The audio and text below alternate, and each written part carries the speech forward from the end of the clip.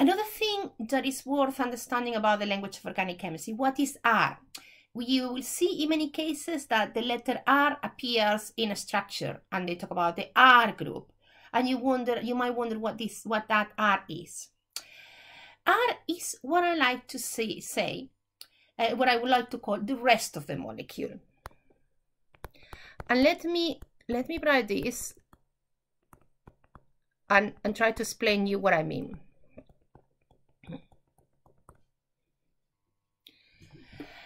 Look at that molecule. It's the molecule of histidine. It's an amino acid.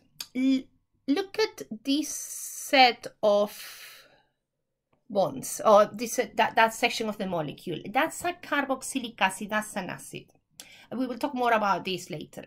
Imagine that I was interested in the reactivity of that molecule, do reactions with that molecule, and was only interested in what it does when it behaves as an acid. Then the rest of the molecule would not be so interesting for me, because yeah, I know there's a molecule there, but I'm interested in that particular part of the molecule, that carbon double bond oxygen with another bond to an OH. So then I will choose to write my molecule as R, C, O, OH. Thinking, okay, this is the part I'm interested on. That's the bit I'm interested in right now. I'm going to write an equation with it. I'm going to study the reactivity, whatever I'm going to do on that part of the molecule. The rest of the molecule, it is there, but it's not going to be important for me at this moment. Look at this compound here. Well, imagine that compound, that's called an amino group. That's an amine, that's a base.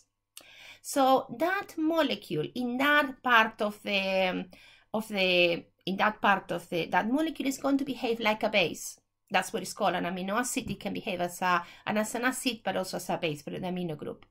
So if I was interested in that particular part of my molecule, you know, I'm interested in the reactions of the NH2, and I don't care about the rest. So, well, I would probably write CH, and then I would probably do something like this. I would call this R1 and R2, or R and R prime.